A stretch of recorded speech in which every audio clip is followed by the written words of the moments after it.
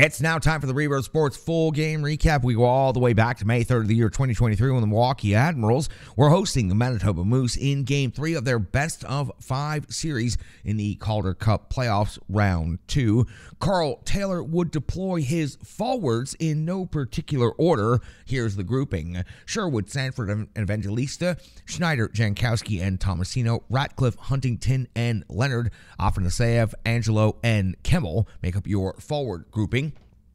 Your defensive grouping is Delgaizo and McEwen, Gravel and Stastny, Gross and Wilsby, and in net is Yaroslav Askarov. We are 2:33 into the first period. Now a best-of-3 series with the teams being tied at one apiece. And the 2:23 mark of the first period is going to be Angelo and Jones each off to the box, 2 minutes for roughing. That would lead to a 4-on-4 scenario early on in the game. And on the first shot of the game, it would be a breakaway. Askarov comes way out of the net, makes a mistake, and it's an easy tuck-in for Limoges after the Afanaseyev turnover out there in the neutral zone. Everything that could possibly go wrong for the Milwaukee Admirals on this play did, in fact, go wrong. It's the Manitoba Moose securing a 1-0 victory in this pivotal Game 3. We are 4:17 into the first period, and Salmonen comes up with a save on Jankowski. It's the first shot on goal for the Milwaukee Admirals at 4:53 of the first period. Angelo's off to the box for the second time already in this period,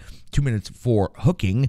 Askarov comes up with 3 total saves in the shorthanded scenario. At 8:33 of the first period, Chisholm would be off the box, 2 minutes for tripping, giving Milwaukee their first opportunity on the power play. It would be Salmonen coming in with a save on Tomasino, and Salmonen then coming in with a save on Kemmel. Lots of good pressure, numerous shot attempts and shots on net during this power play. Admirals look very strong over this 2 minutes, but could not convert.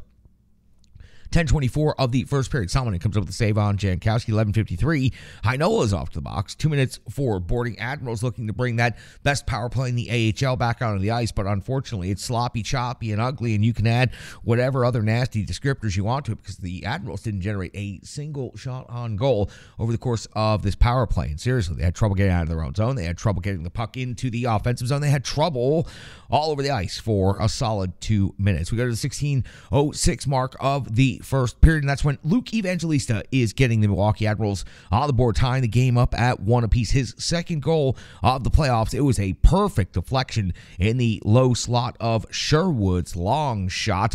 Just great hand-eye coordination right here by Luke Evangelista. Ties the game up at 1 apiece. 16:06 in the first period. At 19:59 of the first period, Askarov comes up with a save on Chisholm just before the buzzer. It would have counted if it had found its way in. At the end of the first period, Admirals out shooting the Moose 10-7, 1-1 hockey game, 1-1 best-of-5 series. 2:16 into the second period, and it's Angelo off the box, 2 minutes for holding his third minor penalty in just 22 minutes and 16 seconds of time on ice in this game.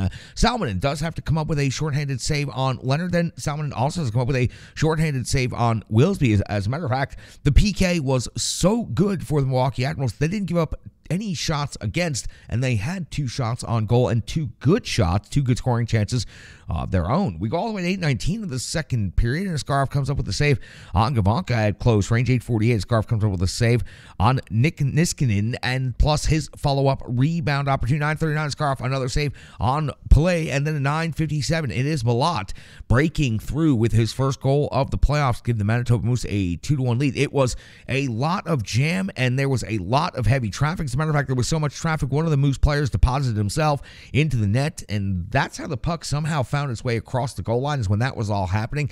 Not reviewable. If this had been reviewable, I think that this goal perhaps would have been overturned. I don't think this was a clean goal. It ends up being ruled a clean goal, and we will move on with that assessment and judgment because we are not the official crew for the game.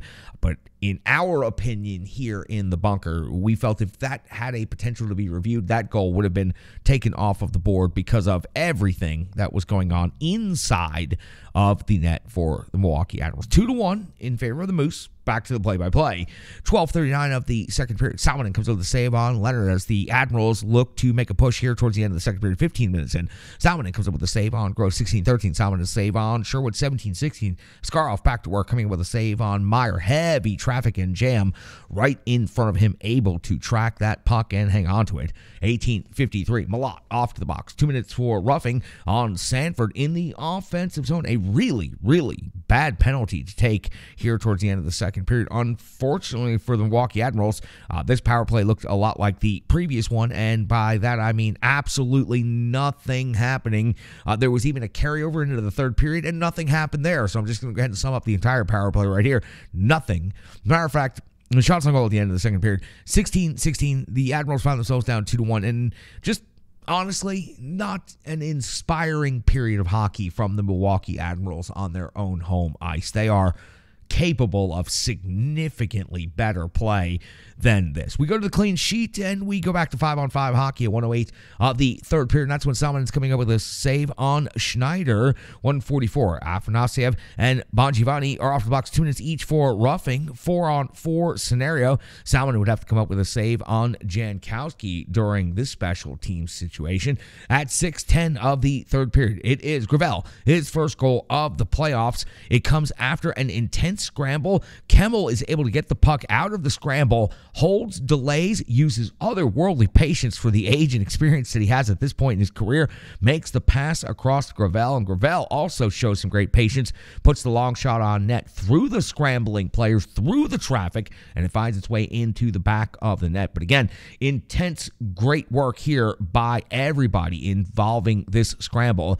The Manitoba Moose 2, the Milwaukee Admirals now 2 in the third period. 7:46 of the third period. Skarov comes with a save on Bongiovanni. 8:13. Skarov a save on Gavanke. At 10:05. Skarov another save on Meyer. This time coming at close range. 11:11. Salmonen comes up with a save on Schneider. 15:45. Skarov comes up with a save on Olini. 16:17. Skarov a save on Toninato. And we are just dealing with some intense playoff hockey right here, tied in the third period. We go to the final segment after the final TV timeout. 17:15 of the third period. Skarov comes with a save on Gavanke in close range again. 18-10. Skarov comes up with a save on Sautner. Man, when I see the name Sautner, it really makes me pause for just a second because it almost looks like my own name. How cool would that be? The rebound misses, open net. They cannot convert right here, but 10.